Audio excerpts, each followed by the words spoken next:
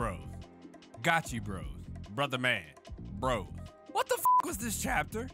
Jesus Christ. First off, I need to give Gachiakuta and the rest of the team some credit, man, because this chapter had some insanely sick paneling, which is the usual, but I gotta give credit as always. So much happened this chapter. Did y'all see those demonic ass ears on Kuro? Again, I initially didn't think he was a real person, but we actually saw his hands. They were in the gloves, bro. The hands were in there. Bro, he gotta be a shapeshifter. He gotta be. I have nothing else to say about that. He's gotta be a shapeshifter. Anyway, man, there's also more to his game than meets the eye, as Zodil so eloquently stated. The way the fight between Ryo and Jabber was drawn in this chapter was exquisite as more than the usual. And we finally got Fu to help us out. And who better to ask him to help us than Gris? Bro, we gotta talk about this shit. We gotta talk about it. We just have to. As y'all know, man, I'm DomoSenpai, the Gachiakuta enthusiast, the Kagurabachi enthusiast. Here with chapter 97 of Gachiakuta, and man, oh man, this one got me hype as hell. If you are new to the channel and have yet to subscribe, make sure you do yourselves a favor and join us on the journey to 10K subscribers by the end of summer. So with all of that stuff out of the way, bro, it's time.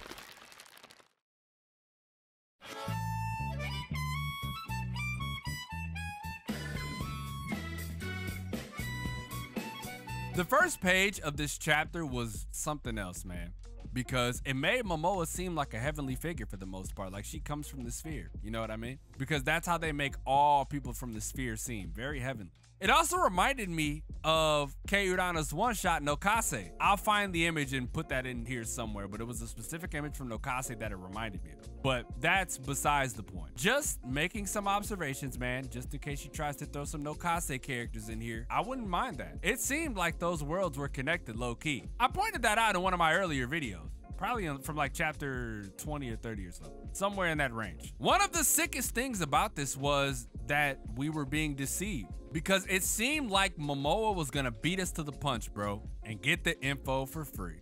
But Kuro was not only aware of that notion, but also aware of how her abilities work. Should I have been surprised? Probably not, but it surprised me nonetheless. Momoa's face said everything about it too, because she wasn't aware that he was aware. But bro, those ears fucked me up, man. I cannot lie. I don't remember them looking like this when we first met him. Am I tripping? Did they look like this? I'm gonna go back and look at his ears from when he just like, you know, jumped up and introduced himself. But bro, I don't think they did. Anyway, bro, did you see how small her hands were in comparison to his big ass ogre hands? Jesus Christ. Made no sense. He also knew her full name, knew her abilities, knew she was on the Raiders' front line. How though? Is Bundus the one infiltrating them and giving information to him? Because he was also aware of the info broker during our scuffle underground. Maybe I'm tripping, maybe I'm misremembering, but I think that was the case. He also let them know that the only person allowed to get information here is Rudo.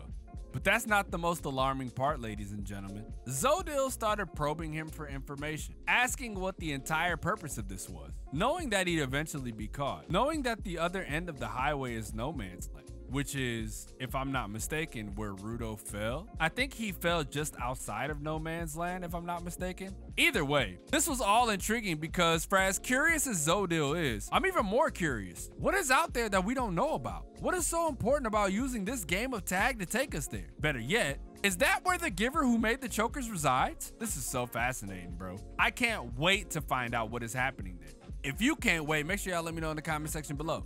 Anyway, we then move on to the Ryo and Jabber fight, which had me super hyped because, bro, just how elegant yet chaotic can you make a fight look? I'm just, you know, asking for the general population, like just asking y'all a question. How elegant yet chaotic can you make a fight look? That is exactly what this fight exemplified. Grace, elegance, chaos, fun, you name it, this had it. This right here is low-key my favorite set of panels aside from what we see at the end, because while on one hand, Jabber is having the time of his life, on the other hand, Ryo looks intent on finishing this as soon as possible, if not killing him.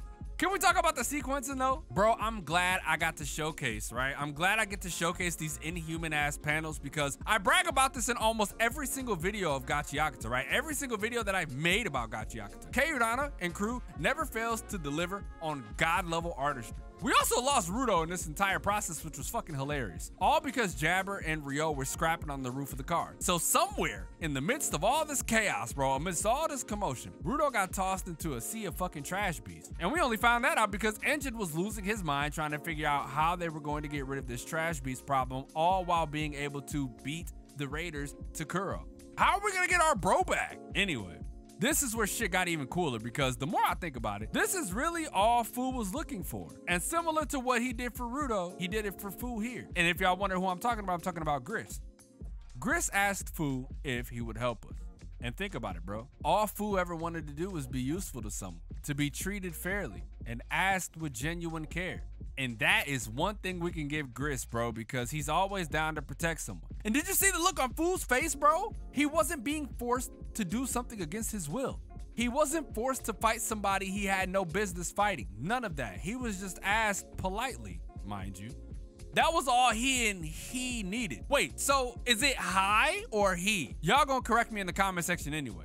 Because if it's he and he, that's pretty funny. Like he, right? It's pretty funny. Or if it's HII, it's like high time. Mr. Hyde, it's like high. I don't know which one it is, but y'all let me know in the comment section. This part was so sick because I was always wondering whether or not that was a listening device created by the Raiders to spy on the cleaners. Or was that actually Fu's ability? And now we see that it was the latter. It actually has me looking forward to the next chapter because I really want to see what Fu, or he I should say, is capable of.